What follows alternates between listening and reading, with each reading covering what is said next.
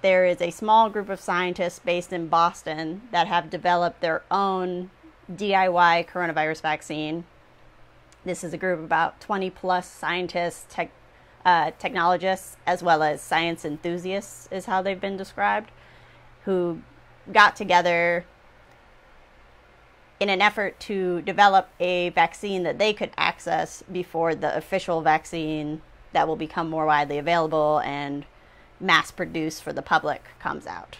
But in any case, they designed this vaccine, and because it's not being developed in the context of a formal clinical trial, and they produce it, anyone who takes this vaccine essentially gets the ingredients and has to concoct the vaccines themselves by mixing it up.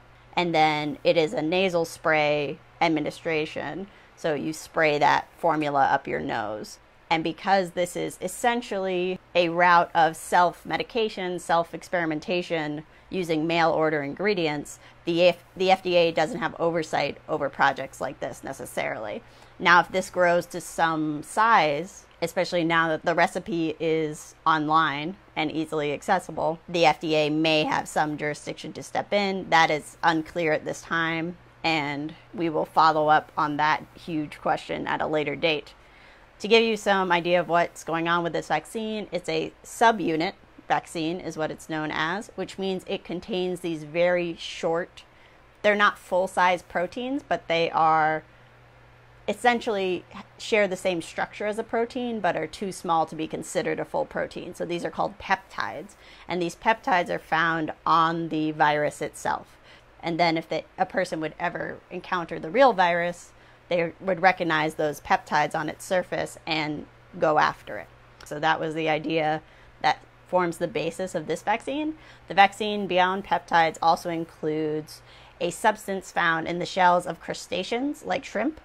So this substance was added to coat these peptides and help them to more easily enter the tissues of the nose, which are known as mucosal tissues. Because of their vulnerability to these pathogens, etc., not only are they often armed with mucosal cells that secrete mucus and capture those debris and pathogens in that sticky fluid, in addition, mucosal tissues have their own specialized fleet of immune cells that serve them specifically. You know, you have a more localized, robust response, and then you have your systemic whole body response. So a vaccine hopefully would engage both of those forces to get rid of the coronavirus.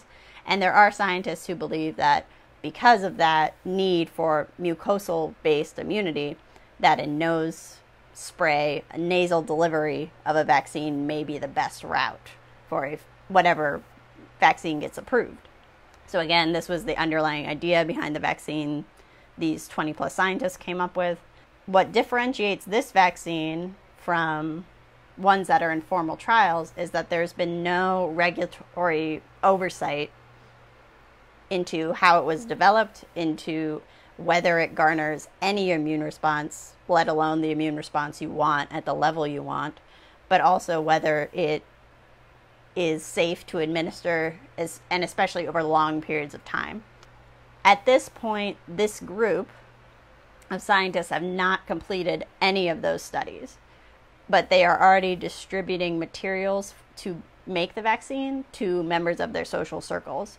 So an estimated 70 or so individuals have received materials for the vaccine. It is unknown exactly how many actually have mixed it together and taken it at this point. So there's not good oversight of even who has received and taken the vaccine, because they are not following up with those subjects in a codified way.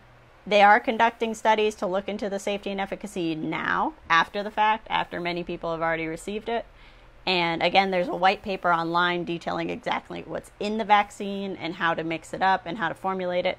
And at the top, there's a long, long list of disclaimers pushing any responsibility for said vaccine onto the person who makes it and the person who takes it.